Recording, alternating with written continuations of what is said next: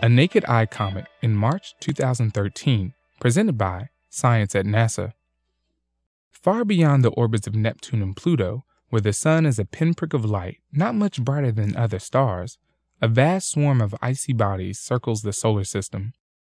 Astronomers call it the Oort cloud, and it is the source of some of history's finest comets.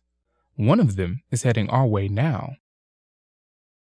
Comet Pan-STARRS was discovered by the Panoramic Survey Telescope and Rapid Response System atop the Haleakala volcano in Hawaii. Astronomers used the massive 1.8-meter telescope to scan the heavens for Earth-approaching objects, both asteroids and comets, that might pose a danger to our planet. In June 2011, a comet appeared, and it was named Pan-STARRS after the acronym for the telescope. In early March, the comet will pass about 100 million miles from Earth as it briefly dips inside the orbit of Mercury. Most experts expect it to become a naked eye object, about as bright as the stars of the Big Dipper. But, says Carl Battams of the Naval Research Lab, prepare to be surprised. A new comet from the Oort cloud is always an unknown quantity, equally capable of spectacular displays or dismal failures. The Oort cloud is named after 20th century Dutch astronomer Jan Oort, who argued that such a cloud must exist to account for all the fresh comets that fall through the inner solar system. Unaltered by warmth and sunlight, the distant comets of the Oort cloud are like time capsules, harboring frozen gases and primitive, dusty material drawn from the original solar nebula 4.5 billion years ago.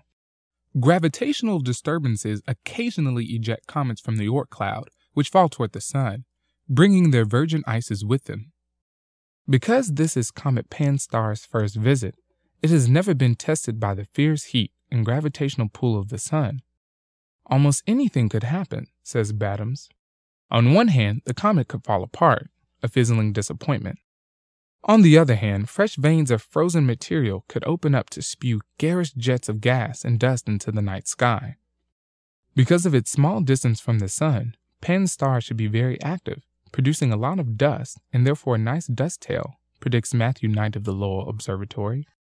However, he cautions, it could still be difficult to see. From our point of view on Earth, the comet will be very close to the sun. This means that it is only observable in twilight, when the sky is not fully dark.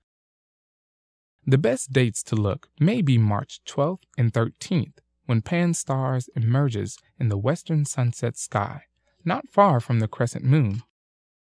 A comet and the moon, together framed by twilight blue, is a rare sight. My guess is that the primary feature visible to the naked eye will be the gaseous coma around the head of the comet, says Knight.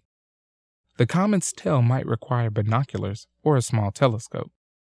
Two other key dates are March 5th, when the comet comes closest to Earth, about 100 million miles away, and March 10th, when the comet comes closest to the sun.